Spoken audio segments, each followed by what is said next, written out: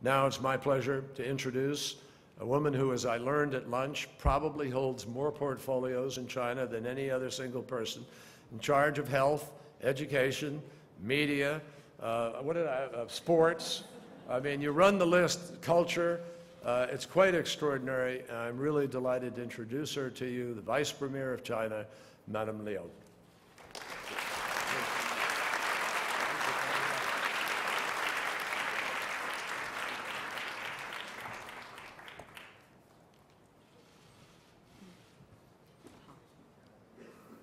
尊敬的 The Honorable Secretary of State John Kerry, ladies and gentlemen, dear friends.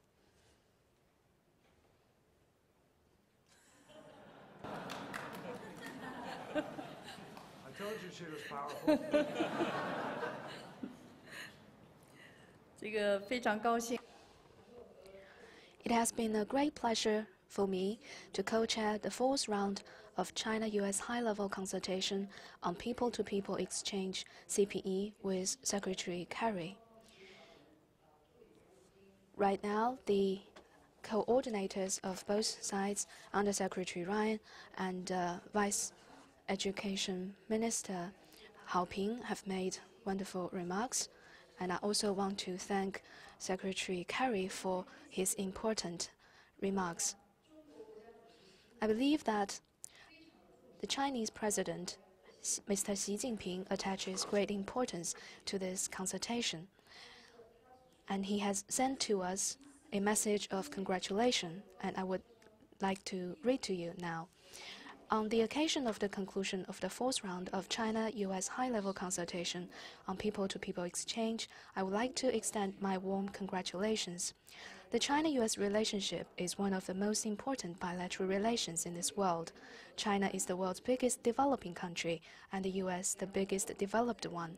China and the U.S. are both permanent members of the UN Security Council. Our two countries face common challenges and shoulder important responsibilities in addressing a number of issues concerning world peace and development. To build between China and the United States a new model of major country relationship that features no conflict or confrontation, mutual respect and win-win cooperation, calls for active support and broad participation by the public and various social sectors in both countries. Over the years, the people-to-people exchange has played a positive role in enhancing China-U.S. relations and become an important pillar for the growth of the relations between our two countries. During the past 3 years in particular, nearly 100 outcomes under the CPE framework have been implemented.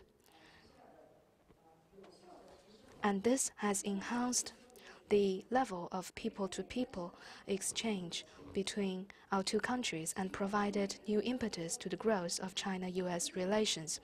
I hope the CPE mechanism will build on the past achievements and open up new prospects, expand areas of communication, deepen cooperation, and make new contribution to building the bridge of heart-to-heart communication between the Chinese and American peoples and the development of the new model of major country relationship between China and the United States. Ladies and gentlemen, dear friends, the messages of congratulations from President Xi Jinping and President Obama reflect the important agreement between our two presidents on deepening people-to-people exchange between our two countries. This will surely lend an important impetus to the building of the new model of major country relationship between China and the United States.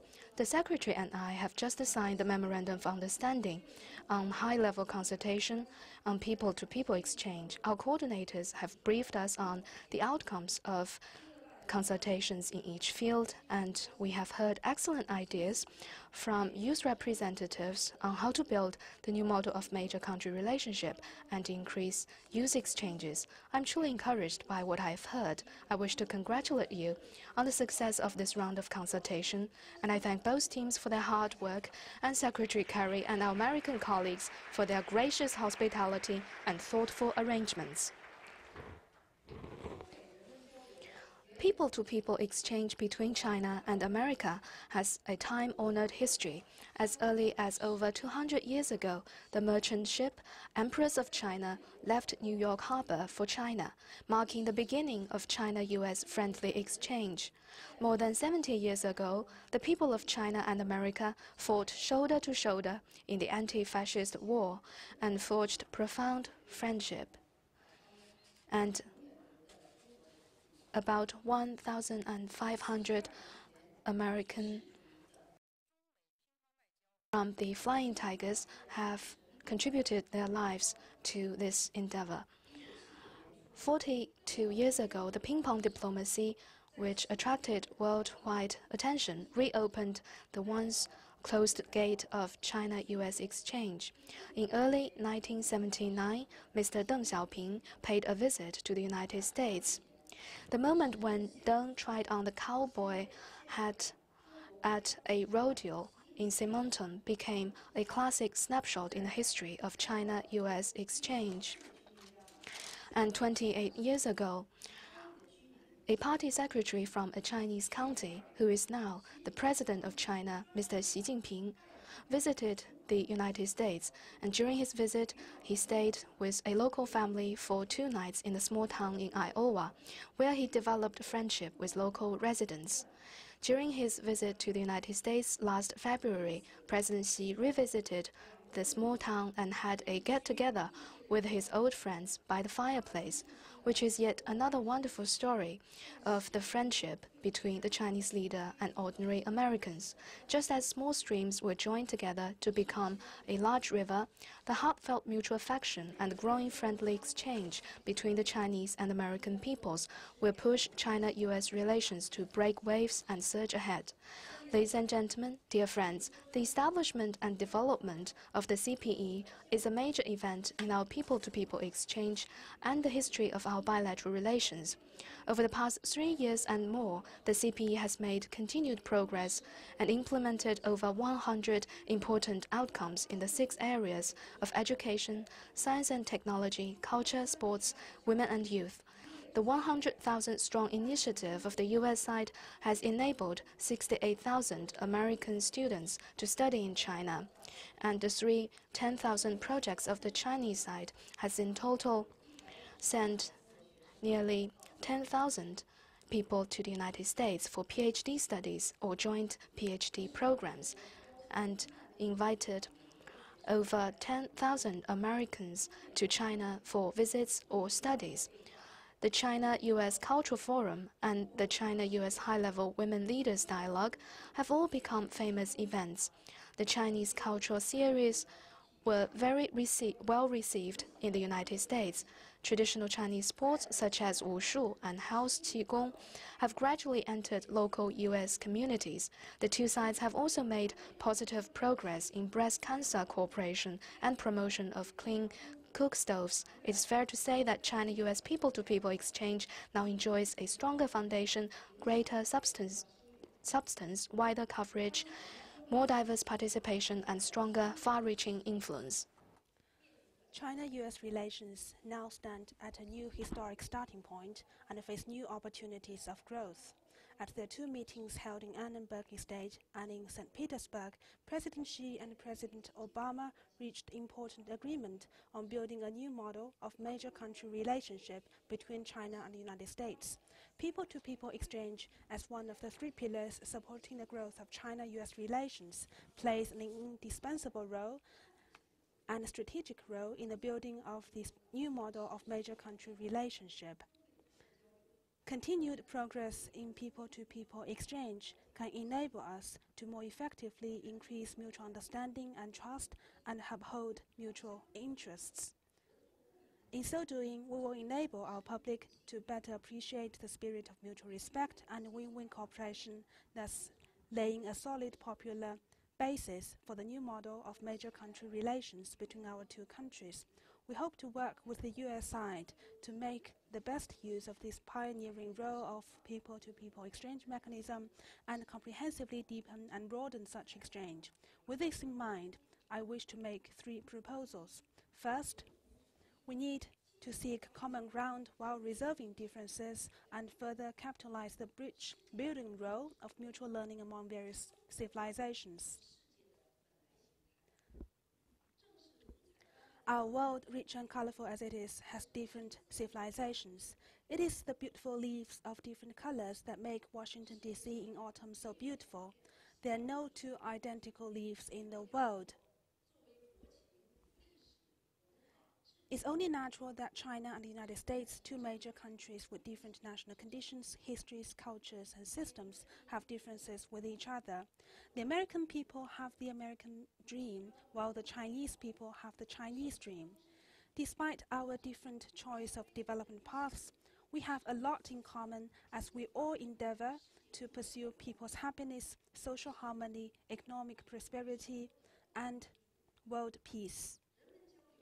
People-to-people exchange is a solid bridge connecting China and the United States, and they will lead us to our common bright future. We need to further increase interactions between cultural institutions, organizations, and industries, learn from each other and draw upon each other's strength to seek commonality and harmony from diversity and difference, and pursue development through interactions in a joint effort to promote progress of human civilizations. Second, we need to build trust, dispel misgivings, and further strengthen the catalytic effect of mutual trust between us. Former U.S. President Franklin Roosevelt has a famous saying that the only limit to our realization of tomorrow will be our doubts of today. Some of the differences and problems between China and the United States are, to a large extent, the result of lack of mutual understanding and trust. People-to-people exchange could gradually yet steadily bring the two peoples closer, increase their mutual trust, and remove prejudices and differences between them, so that bilateral relations between us will become more resilient and dynamic. To this end, we need to further encourage all forms of exchanges between people from all sectors and at all ages, and ensure the success of the exchange between young political leaders, scientists, engineers, and artists, and the Youth RME Partnership Program, with a view to improving understanding of each other's national and social conditions. Third, we need to keep abreast of the times and open up new prospects of China-U.S. people-to-people exchange. I am delighted to see that this meeting of the CPE is marked by three highlights. First, the theme activities of youth and innovation have been launched. The hope of sustainable development of China-U.S. relations lies in the youth. Youth is the fresh force of the two countries and represents the bright future.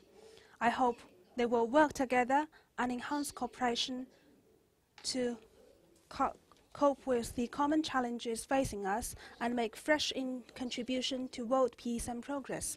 Second, think tank exchanges have been introduced. This afternoon, I will engage in interactions with American scholars from think tanks at the United States Institute of Peace. I hope Chinese and American scholars will carry out more joint research programs on such topics as how to build the new model of major country relationship and strengthen people-to-people exchange, providing intellectual support, policy recommendations, and theoretical basis for China-U.S. people-to-people exchange. Third, provincial state people-to-people exchange under the framework of the CPE have expanded in depth and breadth. We need to bring the priority of our work down to lower levels and fully leverage the role of the mechanism of sister provinces, states, and cities, so as to make people-to-people exchange closer to the society and people, and ensure that people are truly involved and benefit from it. In this way, more and more people of our two countries will participate in and contribute to the exchange and share in its fruits.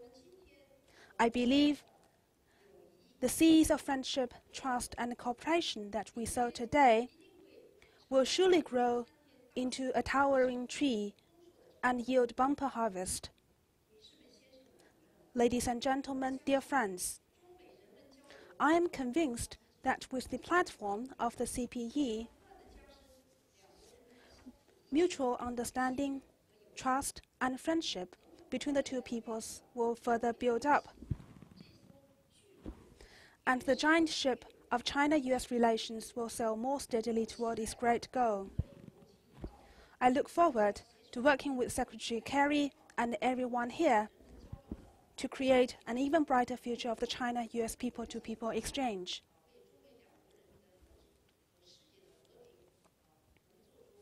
And make our due contribution to the growth of China-U.S. relations, to the well-being of the two peoples and world peace. Thank you.